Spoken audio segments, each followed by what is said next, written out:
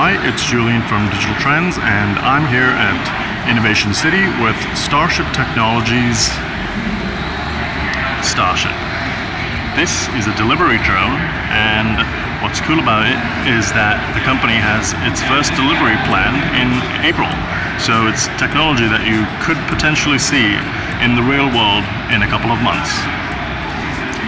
Essentially, this would be deployed in a hub in various cities, and it would leave the hub for half an hour, drop off the package and come back within the half hour.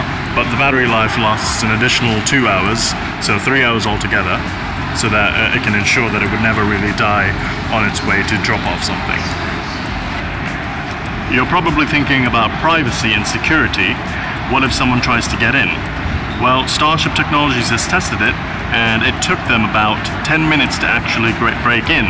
But within that time, the drone, the vehicle itself has cameras so that you can identify the perpetrator trying to get in, and it also has two-way audio, which means the operator behind it can tell them to stop trying to break in and that the police have been contacted and are on the way, or you can actually hear if someone is trying to or tell if someone is trying to break in, and alarms will go off and it will be really loud, and by the time someone gets in, the police will hopefully have been on the way.